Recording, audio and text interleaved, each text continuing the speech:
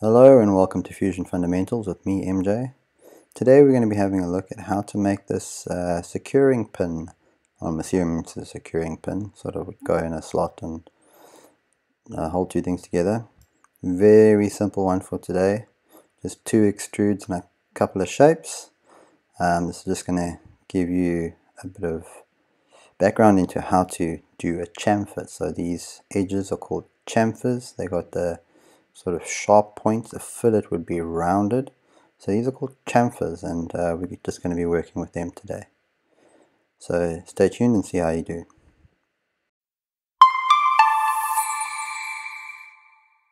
So let's get started on this drawing. I've opened this image in another tab here. So I can see it's got a square shape with a hole in it, and then a shaft that goes down, and the square shape's extruded to 12 millimeters. So what I'm going to do is I'm just going to draw a 40 millimeter square and put the chamfers on it. It doesn't give me that top dimension, but I'm going to assume it is also 14.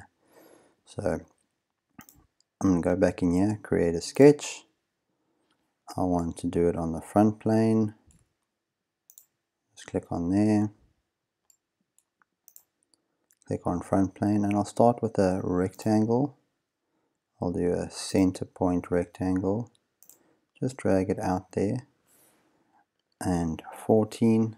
And if you push tab, it'll jump to the next dimension, 14.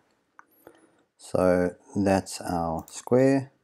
I'm going to do these bottom fillets.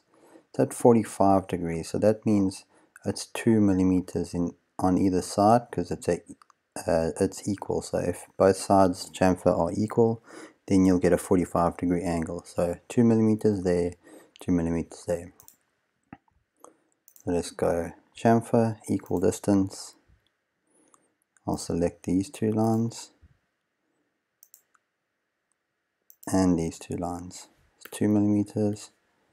Oh, this one didn't continue, so I'm just going to adjust these, or else our drawing will be off. 2 millimeters, and then the top is 3 millimeters. So I'll select chamfer again, chamfer, equal distance. This time I'll hold command. Okay, no, it's still doing it, but anyway, so select 3 millimeters, and this one is 3 millimeters. So that's our little square done with the chamfers. Now we've got the screw hole, 6 millimeters diameter. I'm assuming it's centered top to bottom, or left to right, sorry, and then it's 5 millimeters from the top. So I'm going to draw this. I'm going to let it snap to this center line there and draw it out 6 millimeters.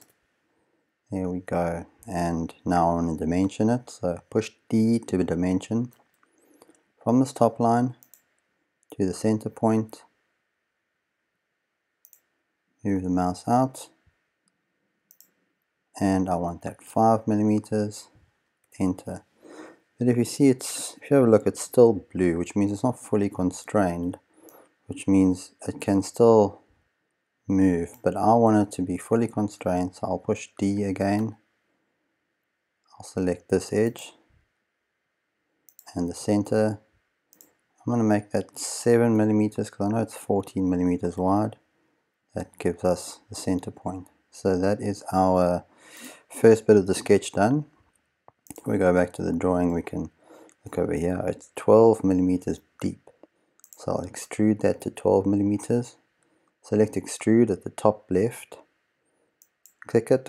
And then we'll click on this face.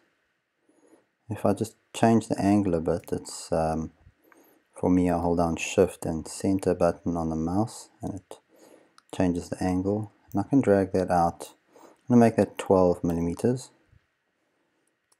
Enter. And there's the first little bit. But now we've got the shaft going down.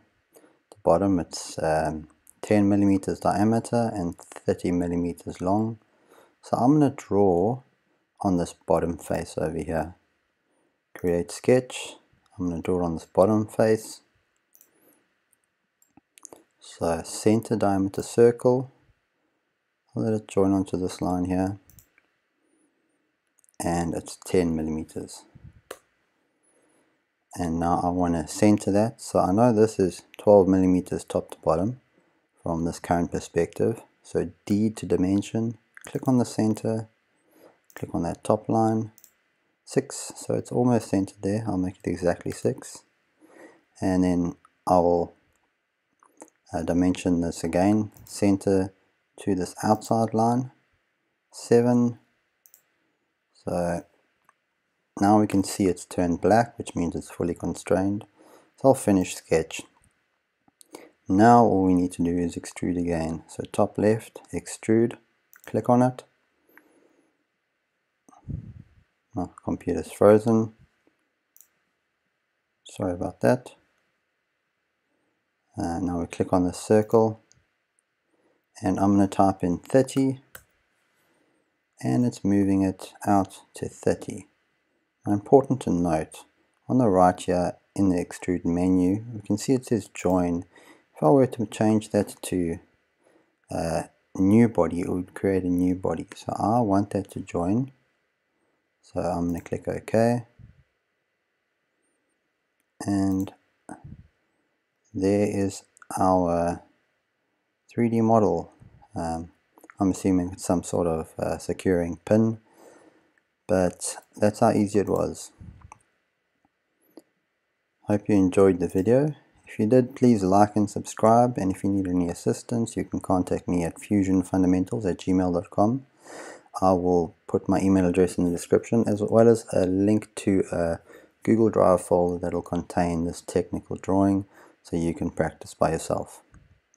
Till next time, cheers.